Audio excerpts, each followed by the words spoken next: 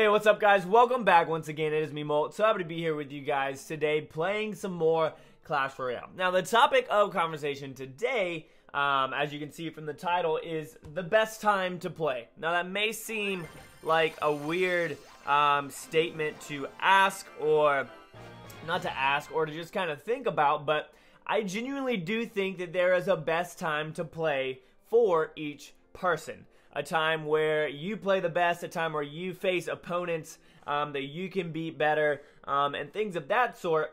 And for me, that's always been the morning.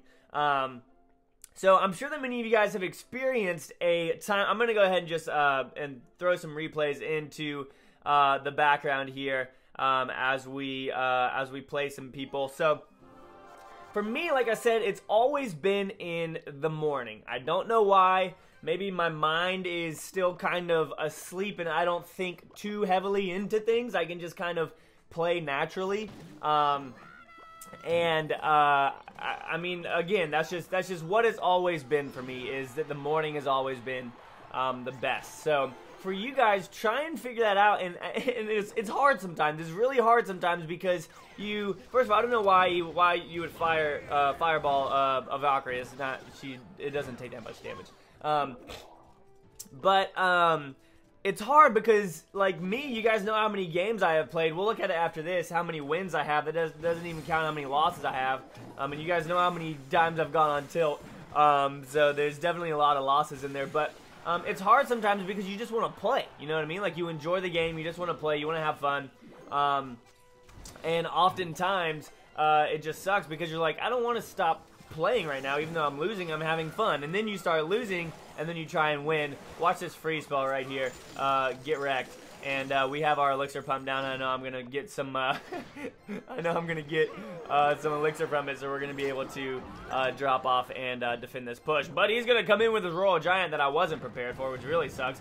Honestly, probably shouldn't have put the cannon down, but it's no big deal. We'll drop off the Valkyrie there as well. He's gonna go ahead and fireball and get that tower down real far, but not too big of a deal. So, like I was saying, find that time when you know you play best. Get there, especially if you're pushing. If you're not pushing, it's fine. But I feel like all of us, generally in this game, there's just pushing. Like, you want to get up, you want to see how good you can do. And so for me, finding that time and just focusing during that time and just going after it and playing. And then other times, like dueling or friendly battling your clanmates, figuring out new strategies, etc., can be a lot of fun. So that's one thing that I'll do during that extra time. But, like I was saying, just find that time, guys. And if you want to, look at this. There was a cannon, a Valkyrie, and a Musketeer on that Royal Giant, and it still survives. Freaking kidding me. But that's really just the topic that I wanted to start off the video on. That is a very valuable arrow right there. 2 elixir pumps, a princess, and both towers. Get out of here. We're going to go ahead and freeze back here as well. And sadly enough, I did not freeze the king tower, so that was dumb. But yeah, so find that time, guys, and during that time, just, you know, play and focus and put on music, whatever it is, if you're trying to win, of course. Or you're like trying to push and whatnot. So right here, guys, we're gonna go ahead and take this guy down who was at 41 something, and we're gonna go ahead and give him a good game there. This strategy is really good. Works really well against Royal Giants if you're prepared and you don't play too fast. I think that we got like what, 35 for that one? Is that what that was? Yeah, 35 for that one. So far this morning, you can see. Not 10 hours ago. So we won, we lost, we won, we won, we won, and we won. So we're doing really well. I'm going to show you guys this match against a spawner deck, because a lot of people hate spawner decks. You talk about them all the time. Here's one way with this deck that you can defeat the spawner deck. I love doing this. It's so much fun because spawner decks are expensive, honestly. Like, the Barb Hut is expensive, and when someone plays that and you have an elixir advantage, you can just go after it. You know what I mean? You got to take advantage of that. Generally, it's not a bad idea to ignore Spear Goblins. Like, as you can see, I dropped off that Valkyrie in the back and let some of them get hits because I wanted to build up a push. So we'll go ahead and drop off our cannon right here. I'm going to go an arrow and watch this. noob mistake. I hit the freaking crown tower. Or the king tower. Oops. Which was so bad, but it's okay. It ended up not being too big of a deal. He's going to fireball us right there. And we've still got that cannon up with our tower. That's going to take out all those goblins, which is good for us. And now we've got 2 pumps down. He has 0, so our production is really good. Watch this. This is the push that I'm talking about. 1, 2, and we're going to get over here. And what's going to happen? I don't know. We're going to go ahead and freeze. And we're going to do a lot of damage because that barbarian hut cost him a lot. All he has is the princess to drop off over there. He had to get something down quick. And we're going to get that tower down to 74, guys, as his other tower, as our tower is still over 3,000. So at this point, what am I doing? I'm going to put everything on this right side that he's spawning and just try my best and defend it. We're going to go ahead and get rid of the princess, deal damage to the tower as well as both barbs. And then continue building up elixir because we know our arrows can take out that other tower. No problem. I already give him a good game. Some of you guys might think that's rude, but hey, whatever. We'll drop off our cannon and our Valkyrie. Valkyries work great against spawner decks. So do princesses, but I don't have a princess in this. He's going to use his fireball back there on my elixir pump, which I don't think is good at this point for him. That's not what he needs to be doing. He needs to be destroying my troops that are destroying him, not destroying my elixir pump. So we're just going to build up another one over there on the other side. He can fireball it if he wants to, and we'll go ahead and send our hog rider over there.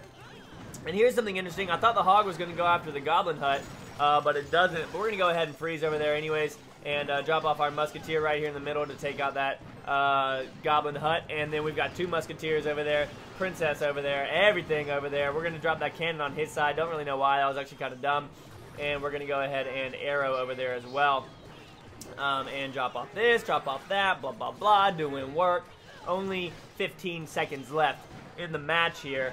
Musketeer is taking on that Valkyrie. He's going to fireball again, but that doesn't do anything to the Musketeer unless he has the princess down because she still has health, and she can do some work behind this little lady. So we'll drop off our hog as a little bit of a distraction, and we're going to take that W right there. So when you're facing a spawner deck, guys, you got to take out the other tower quick. And when you do that, it either makes them drop off their spawner on the other side and then they're in trouble because they don't have that big wave coming, or whatever it may be. So let's go ahead, get into a live match here, see how we can do using this deck, and I'll be back with you guys in just a couple seconds once we get into a match, alright? Alright, so we're back in a match. Astro Boy from PH Alliance. Good luck. Good luck. So I don't really like this starting hand at all. We're going to see if we can test him right here with a Hog Rider. See if we can get off a couple hits. Nice. So that actually wasn't too bad. He's going to drop off his barbs. Hog Rider, get there.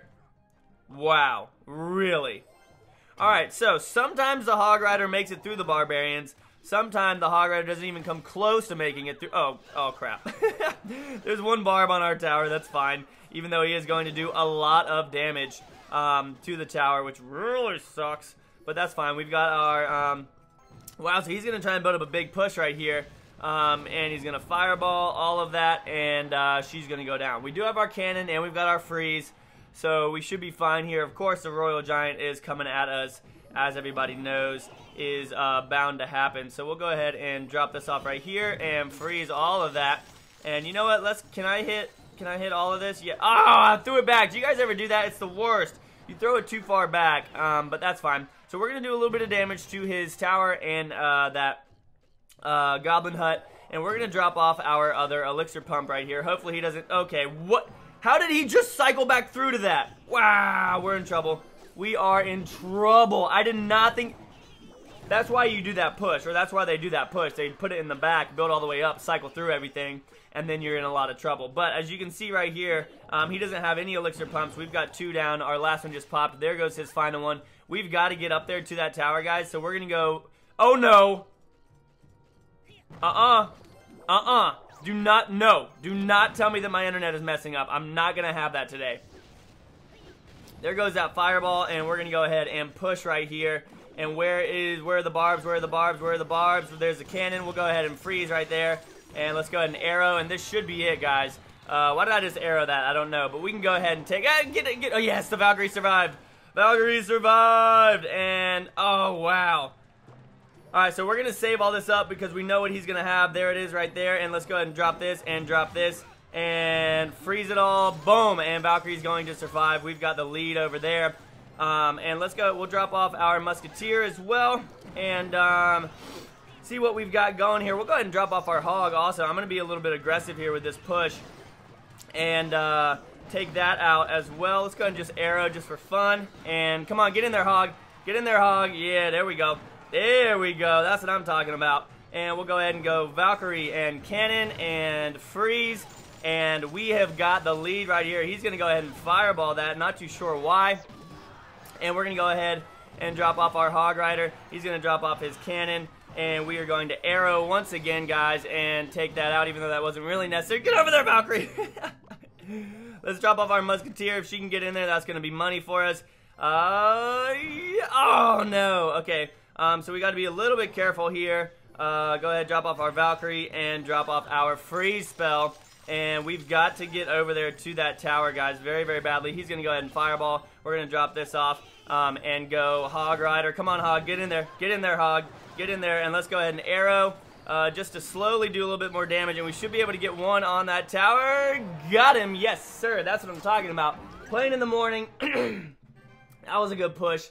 Good game, buddy. He actually did play fairly well against that. So 41-72, my highest record this season so far. Local, we are 9th, and global, I don't even freaking know, man.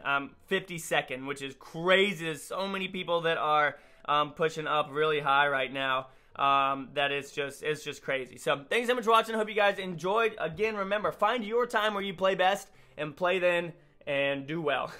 I love you guys so much. I'll see you on the next episode. As always, make sure you keep calm and you clash on, alright? Peace.